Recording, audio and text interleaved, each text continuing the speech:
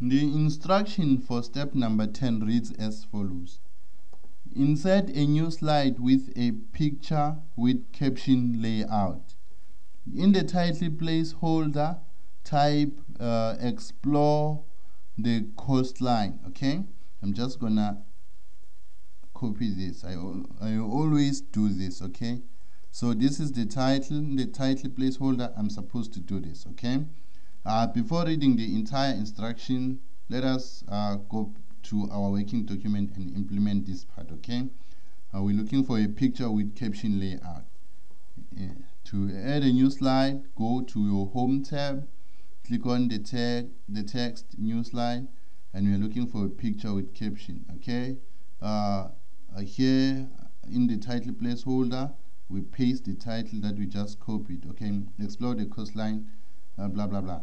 Okay, then we go back to our instructions and continue reading. Okay, and then they said, and then in the picture placeholder from your downloaded grader files, insert the picture that is a file name that includes bridge. Okay, so let's go back to our working document, and then click on this one, and then we're looking for this file here, and then we insert it. Okay, so now we have inserted that file. Let's go back to the instructions.